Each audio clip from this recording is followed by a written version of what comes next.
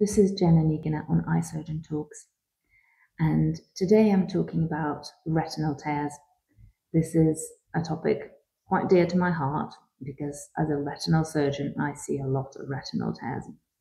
And retinal tears cause problems that we need to do surgery for, things like retinal detachment. Now, retinal tears. Usually this sort of thing will happen completely out of the blue for a patient. They'll be going about their normal life and all of a sudden they've got a rush of floaty bits in the eye. They may have some flashing lights in the eye and they're not quite sure what's going on. And then they'll go to their optician or perhaps an emergency eye clinic and be told that they have a retinal tear and that they need some urgent laser treatment. Now, that's the typical scenario. Sometimes, of course, we'll find retinal tears without having any other symptoms. So an incidental finding, a routine optician examination, they might find a tear. And these ones may have been there a while. They just didn't produce any symptoms when they happened.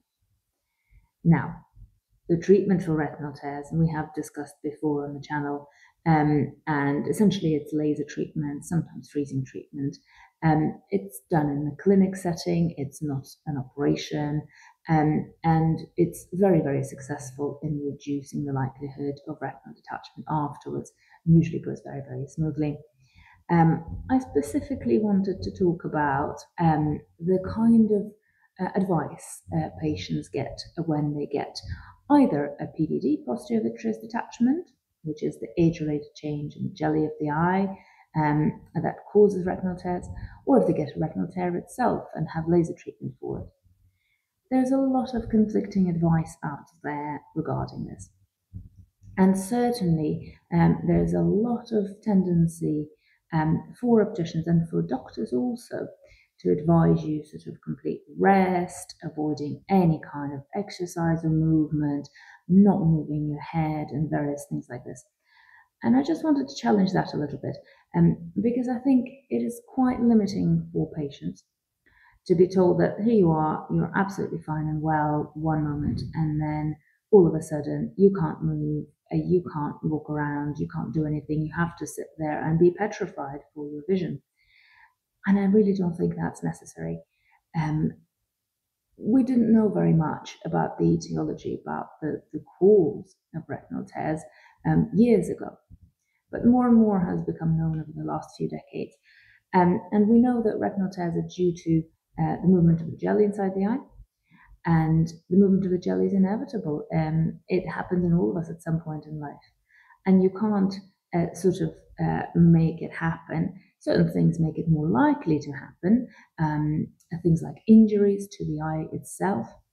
And sometimes other things like inflammation. But ultimately, it's going to happen when it happens. And limiting your activities afterwards really doesn't make very much sense. Certainly, things like lifting heavy objects, bending or straining will not have any effect on the eye whatsoever. Activities like that raise the pressure and that cause you to strain, like sneezing, coughing, lifting heavy things, they do increase your blood pressure, and the blood pressure spike can cause some bleeding. Just like sometimes, if you have a heavy coughing fit, sometimes you have a little bleed on the surface of the eye from a little blood vessel bursting. So a similar thing can happen inside the eye. You can have a little bleed in the retina, and we call that valsalva retinopathy. It can sometimes reduce your vision, but usually it's just something we notice if we examine your eye, and you will not necessarily have symptoms. Now that can certainly happen, but that is an entirely separate and different process to developing a retinal tear and to developing a posterior vitreous detachment, the age-related change in the jelly of the eye. That is unaffected in any way by coughing, straining, or lifting heavy things. And so you really don't need to worry about these aspects after being diagnosed with a PVD or retinal tear. How about physical activity? Well, again, it's not something that's going to make your PVD happen, and it's not something that's going to cause other tears to happen. because it's changes inside the eye that cause that. And you moving around doesn't affect that very much.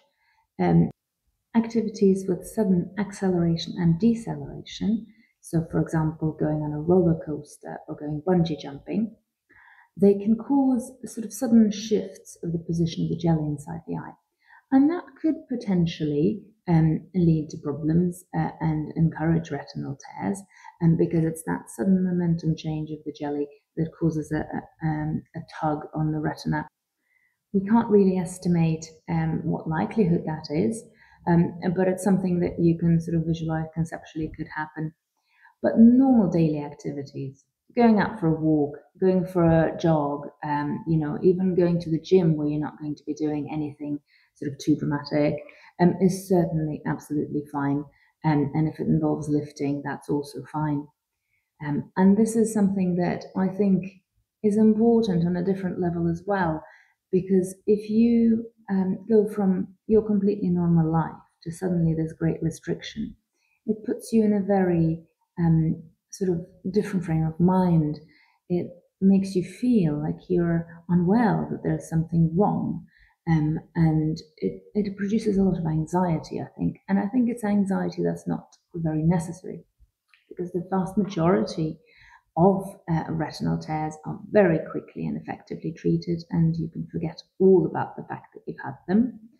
And a PVD, the age-related jelly change, well, everyone's going to get that, so it's certainly not a disease or an illness that you should feel bad about. It's just the natural part of aging, which happens to all of us. And so I think reframing your thinking is helped by not restricting yourself in this manner and thinking, well, this is just one of those things that happens. We'll get on with life, and we won't sort of be over anxious about the outcomes.